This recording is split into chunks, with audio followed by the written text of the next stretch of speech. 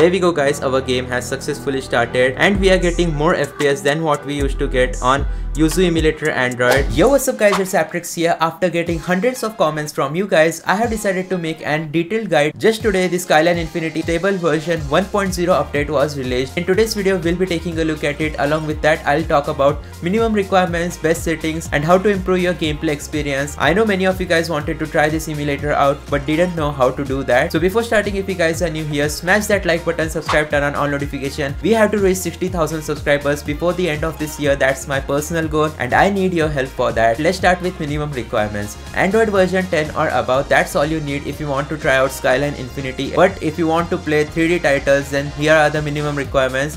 4 to 6 GB of RAM, also Snapdragon 680 processor or above. With these minimum requirements, I'm pretty sure that you should be able to even emulate games like Pokemon Let's Go Pikachu. So let's begin with our today's video. Alright guys, to start off, if you want to try this emulator out, then you will have to uninstall the previous build of Skyline Enhanced Infinity. If you have those, you will also need to uninstall Skyline Edge Emulator. Skyline Infinity is also known as Skyline Enhanced Infinity and it has just gotten a brand new logo as well. For those of you guys who don't know about this emulator, it is basically a forked version of Skyline as well as Strato Emulator. I'll put the Instagram of the developer in description box below. You can check it out if you also want to try out the Infinity Emulator. So let me start off by talking about its features. Now Infinity Emulator gets an brand new UI which is different than any of the Skyline Emulator folks. As you guys can see, you'll get a separate background showcasing the game, so they are better highlighted. But if we just go ahead and open settings, then we also get the brand new settings from the upcoming Strato Emulator Android. Inside theme, you get light theme as well as dark themes. In dark theme, you get a different UI.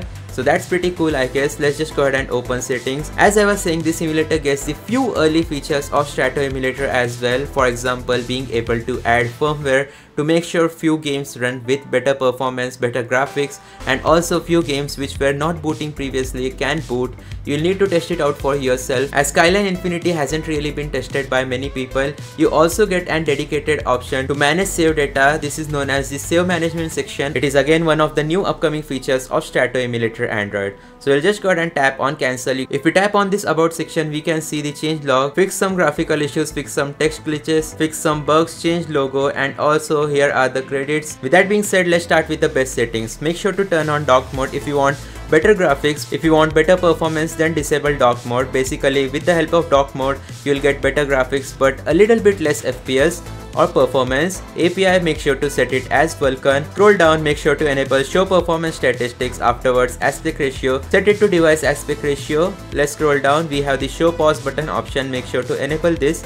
In terms of GPU driver configuration, you can use any latest Mesa Turnip Adreno driver. I would recommend you guys the Mesa Turnip Adreno driver revision 8, which was just launched. Vulkan version is 1.3.269. Make sure to try it out if you guys have a Snapdragon 6 series or 7 series GPUs for best graphics and performance results. Afterwards, make sure to enable disable frame throttling option. Now if you enable it, you might face some freezing issues, but if you disable it, your FPS will be stuck at 30 and 30 FPS is really boring because of cutscenes. Next up is executor slot count. Here you will be able to read that higher may sometimes perform better but will use more RAM. So if you guys have a device with lot of RAM, then make sure to set it to 12. But if you guys have a low-end device, you can keep it at 4 or 6. With that being said, let's scroll down. Executor plus threshold, make sure to keep it at 256. Also, make sure to disable direct memory import option. This causes you black screen issues quite a lot and also crashing issues. So don't use direct memory import. Afterwards, enable force maximum GPU clocks, free cache texture memory. Scroll down, enable fast GPU read back and writes and also 60 FPS. And those are the best settings. Make sure to also enable Vulkan validation layer. This is a brand new option from Strato Emulator Android, but once all of that has been done, we are now all set to using the latest Skyline Enhanced Infinity Emulator. For today's video, let's just go ahead and try out Attack on Titan 2 game, which should work on Skyline Emulator. As far as I remember, it was bootable and playable, and immediately you'll be able to see at the top left corner we are getting around 900 FPS. That's pretty impressive. Let's just go ahead and create a new save data. There we go, Attack on Titan 2, press any button. Let's start the story mode. Now previously there used to be a lot of freezing issue during this loading screen, but I hope that has been fixed. Let's skip the cutscene. There might be a black screen issue for some reason. Nope, there isn't any issue.